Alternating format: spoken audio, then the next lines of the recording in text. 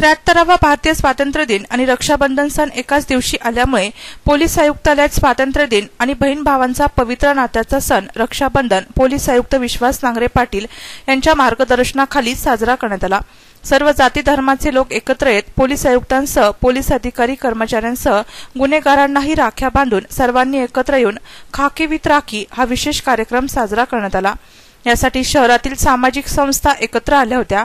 यावेळी पोलीस आयुक्त आणि शहरातील महिलांचा एक भाऊ या नात्याने माझी जबाबदारी वाढली असून शहरात सर्व सुरक्षित कसे राहतील यासाठी कटिबद्ध असून सर्वांना स्वातंत्र्य दिन आणि रक्षाबंधनाच्या शुभेच्छा पोलीस आयुक्त विश्वास नांगरे पाटील यांनी दिल्या।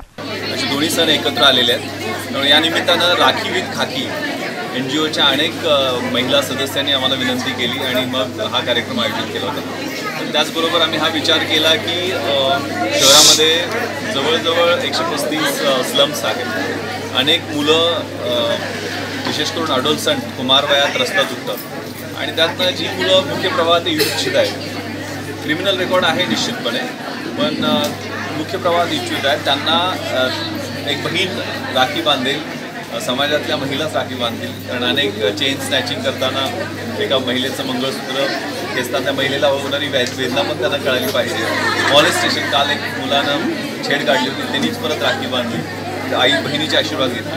असा आपण एक 60-70 प्रातिनिधिक स्वरूपावर बॉडी आणि प्रॉपर्टी ऑफेन्सेस करणाऱ्या रेकॉर्डवर त्या मुलांना इथं बोलवलेलं होतं आणि त्यांना इथल्या NGOच्या सदस्य आहेत त्यांनी राख्या बांधल्या।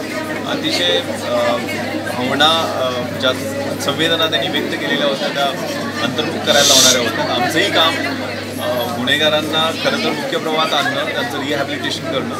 इनफॅक्ट जेलला सुद्धा करेक्शनल इन्स्टिट्यूशन म्हणतात, सुधारणागृह आहे।